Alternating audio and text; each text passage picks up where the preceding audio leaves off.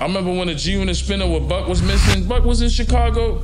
Cabrini Greens, all these people could have got killed trying to politic for that change that.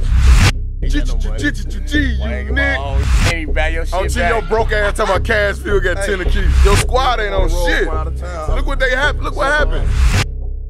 All I remember is a gunshot.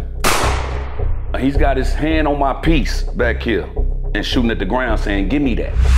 This how we playing this shit. Whenever any of you niggas in our town, man, you should have had us on your squad. Look, what's wrong, Buck? Hey, Will. Fuck, you know you can't. Man, this how we playing. Anytime any of you niggas in our town, Buck, if this get out, your shit ain't gonna sell.